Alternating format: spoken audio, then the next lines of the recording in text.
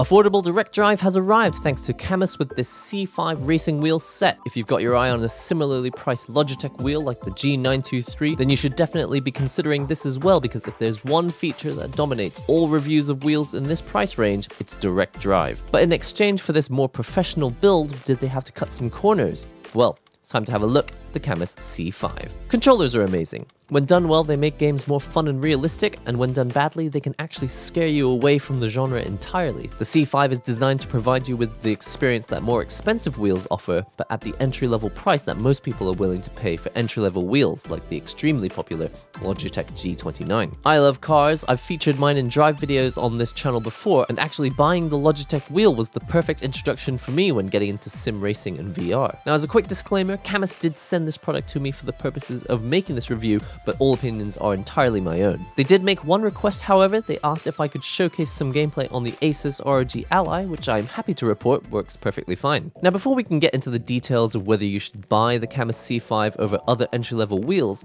let's talk about what you actually get in the box. For what appears to be the permanently discounted price of $299, you get the C5 direct drive wheel and the 2-pedal set. If you plan to mount directly to a dedicated stand, this may be enough, but for most people you'll need the table clamp as well to get it at the right angle, and that will cost you an extra $30. With postage on top of that, you're looking at $350 total, and that's more or less the same price you'd be paying for the Logitech G923, with the biggest difference being that the C5 is direct drive. Setup itself is straightforward enough. The Cammus team hasn't spent much time on the manual, so I figured it out, but it's not as smooth as the experience you might get from more established companies. Now, the desk clamp works just fine, but it won't clamp to my racing stand without a shim like a book or a piece of wood. I wish I could just remove the clamp portion and use the holes on the base to secure it to the racing stand, but I couldn't find a way to make that work. After you set it up, though, you immediately notice the benefit of the C5's unique construction. While most gear-driven or direct drive wheels have a large base, the C5 has all the parts installed inside the wheel itself. This makes the wheel itself quite heavy, but once it's clamped to your desk, this doesn't appear to greatly affect the driving experience. Since you don't have the bulk of a wheelbase in front of the wheel, it means you can get significantly closer to your monitor for some enhanced realism if you don't have a giant 100-inch sim rig. Also, it makes it easier to carry around. Not that I imagine you'll be taking this to any tournaments, unless... Now, I don't have experience with the newer True Force wheel from Logitech, but if it's anything like the earlier G29 that I have, then you should prepare yourself for a huge leap in realism when you try the Cammus C5. When I first turned it on and whacked the force feedback up to 100%, I nearly jumped out of my seat because when I tried drifting, the wheel spun so fast and powerfully that I thought I was going to injure my thumbs. Since it's a PC-only wheel, I wasn't able to test any PlayStation games like Gran Turismo 7, so the gameplay you see here is generally from Assetto Corsa. When I initially set it up, it didn't find any updates, and I thought the wheel was really hard to set up. But after I got the software updated, I discovered that the default settings, with maybe 1 or 2 tweaks here and there, got it just right. If you're pretty serious about getting into sim racing, the sky is the absolute limit when it comes to price and realism, but at the bare minimum, a direct drive wheel is going to give you a better way to train your muscle memory, so you can focus on more important things like racing strategies or what song to play next. That being said, direct drive may not be your priority. If $350 is the most you're willing to pay, then the Logitech G29 is frequently available at big discounts. When I originally purchased my all-inclusive set, the G29 came with a 3-pedal setup and the gear shifter attachment. For sim racing enthusiasts, the C5's paddle shifters and 2-pedal setup will be more than enough. But if your aim is to do something like playing GT7 in VR and making it feel like your car in real life, you might want to consider the Logitech wheel instead as an affordable way to get that manual gear shifter and clutch pedal setup. On top of that, many brands offer models that also work with Xbox or PS4 and PS5. The Cammus C5, again, is PC only. If you're thinking of the Cammus C5 as just the beginning of your setup, then you could probably buy a gear shifter and 3-pedal setup separately from another company. Personally, I don't have any, so I can't test whether this works though, so for me, I can only judge what comes in the box. Now, when it comes to performance, I found the wheel to be plenty powerful enough, especially since I don't have much experience with wheels other than the Logitech G29 that I've been using. And outside of standard racing, I think the most obvious place this became apparent was when drifting. With my old Logitech wheel, I had to start the drift, then spin the wheel manually to keep the drift going. But with the C5, the experience started to look a lot more like those drifting tutorials I found online. In tutorial videos, they always show people starting to drift and then letting the wheel spin freely until they find the right angle so they can hold it in place and drift. This finally works for me now because on the C5, it actually has enough power from the direct drive system to spin the wheel fast enough and make drifting work more like a real car. Now, to be very clear, I cruise around in a budget convertible in real life and have never intentionally drifted a real car. So I can only say that it feels easier than before, but whether it's completely like drifting a real car, I'm not completely sure. So drifting is definitely easier to control with the C5, but spinning the wheel is only half the fun. You have to get the car in gear first, and if you're a fan of Initial D or any other drift racing anime, you'll know that downhill drift races involve a lot of heel-toe action.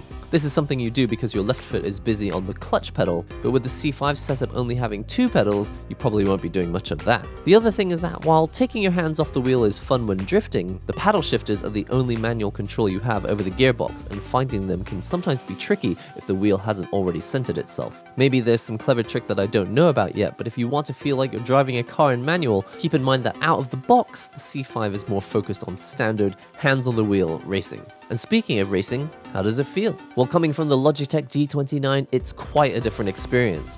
Where the Logitech provides you with feedback, it's more like a hint. It's just suggesting to you that in real life the wheel would want to go this way or that way, depending on the speed you're going or the friction with the road. The Cammus C5, on the other hand, feels, and I genuinely can't think of a better comparison than this, it's like a very strong bodybuilder is standing right in front of me, turning the wheel to match the correct position of the wheel in whatever racing game I'm playing. It's like some twisted arm wrestling game where no matter how hard I turn the wheel, Hulk Hogan here will counteract me. I push a little, he pushes a little back. I push with all my might, and the wrestling champion in front of me laughs in my face and pushes equally hard. Never in my life, before testing the C5, did I ever fear that my controller was just gonna jump off my desk and beat me up. The real crazy part to this is that apparently direct drive wheels can go even stronger than this. Who knows, maybe I'll reach a point where more power is actually necessary to get a more realistic feel, but for now, I can't imagine wanting to go any more powerful than what you get here on the C5. Now, the steering wheel itself is pretty simple. I don't use all the buttons, but if you need them, there are like 50 million of them dotted all over the front of it. But like I say, for me, I really just want a wheel,